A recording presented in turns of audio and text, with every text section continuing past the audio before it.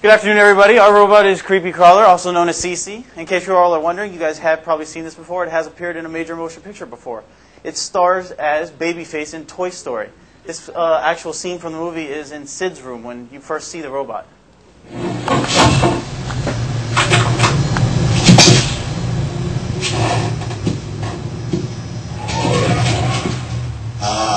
Boss? Was that you?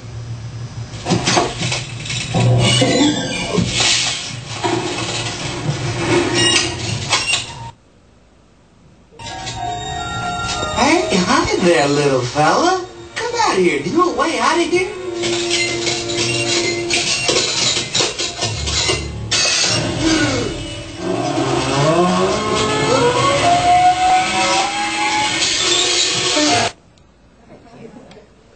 As you can see, our robot is famous and it has appeared in a major motion picture. Basically, in the development of our robot, we divided responsibilities. As a group, we all created the program logic. I developed subroutines, and Alex and Yi developed the construction of the program, the actual construction of the program. And collectively, we actually put together the robot. The problem statement is CC is to be able to crawl over small objects and follow a lighted path using the use of photosensors. As you can see, this is a demonstration, crude demonstration. Motivation. It is very important for our robot to have the capability to distinguish between light and dark.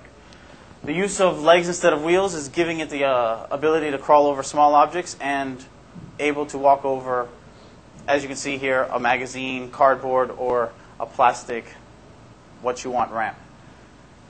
In building our robot, the original design was to have a lighted track.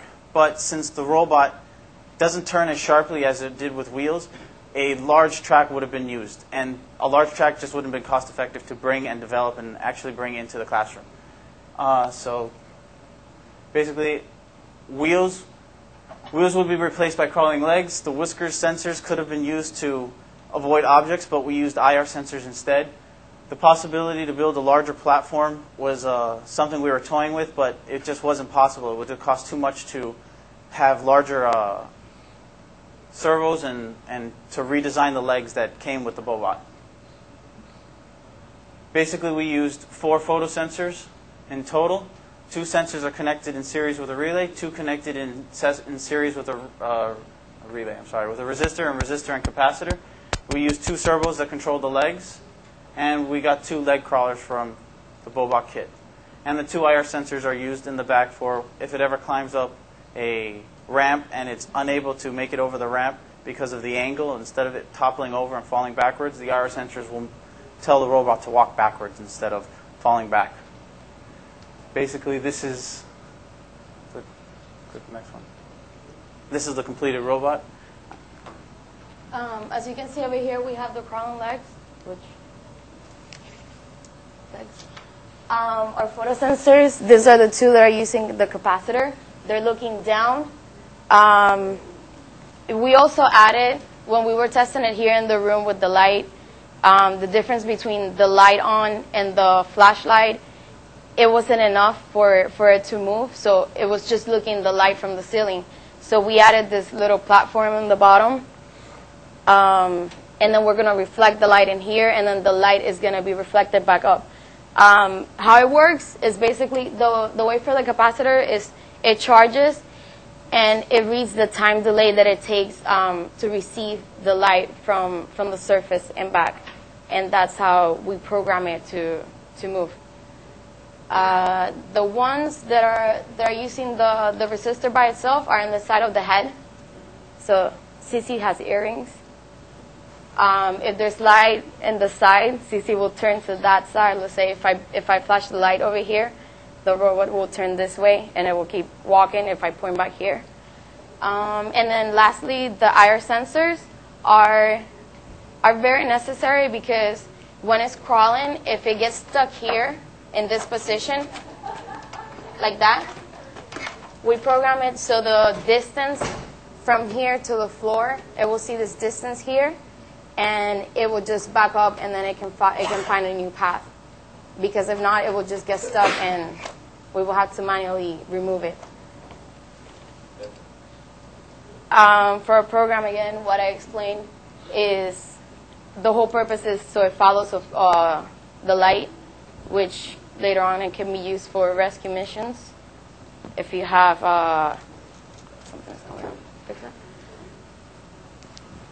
later on, it could be used for if there's somebody stranded in a cave. You can turn a glow stick, and then it will try to follow. It will try to find the person, and send the signal back for the rescue people to tell them there's somebody here. The flowchart, the program how it works, it starts first, and then we added this declare variable here because we have to adjust the light from the ambient light, and we also have to adjust what will be the light with the flashlight. So we have two different readings. So we want to display it that way we don't have to open another program. So it's all in one program. And then it goes into, once you input those values, you go into the do loop, and the IR sensor starts sending the light. Not the IR sensors, the IR LEDs. It's going to measure the time delay that I was explaining, the time that it takes to reach back and forth. And then it's going to debug that, that time, so you can see what's the difference between the ambient light and with the flashlight. Then we have this if conditions, and then it goes to the subroutines, and then it goes back forward. Okay, for testing phase, you can see that as we crawled onto the books, it got stuck, or it got off the track. And this is what, like, we were doing trial and error through the robot, see how it's getting stuck. That's why we added on 2 IR sensors in the back. And because it was getting stuck so badly, we chose to add on another design for support. And in this video, we added the ball. And as you can see, when it goes on the ball, it goes really smoothly over the books because basically the ball supported the robot in the back where it needed most. We use it, right now we use for the magazines, and it gets stuck to the magazines because when it walks over the magazines, the pages started lifting and it got caught. This is when we're testing with the light sensors over this plastic covering. And as you can see, slowly but surely, Cece does walk over objects. She just needs motivation, and she has the I think I can mentality. So, Shine it to the other side. Shine it to the other side. So see, it's getting stuck because on one side, it's not registering, and the feet aren't really gripping the floor as they should. Next, lessons learned that we had during this project. What helped us mostly was our flow chart.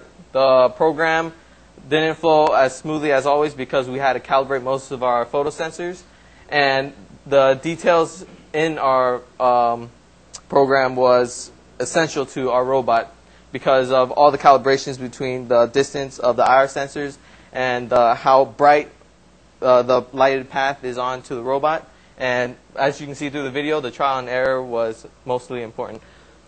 The optimization of this robot, if we wanted to make it better, we would have had to scale it so it can crawl over larger objects. Another way to make it stronger would be better servos, so it can carry itself over the heavy body over objects. Better traction on the legs. Sometimes there's slippage between the rubber mats and the floor. Alternative solutions of sensing light. We can have, instead of using photosensors, we use photoresistors because it can distinguish between, there's photoresistors out there that can distinguish light instead of just white and black, and a sturdier platform for the robot. And if you have any questions, we will not charge anybody $1.50 or so. But that is our project.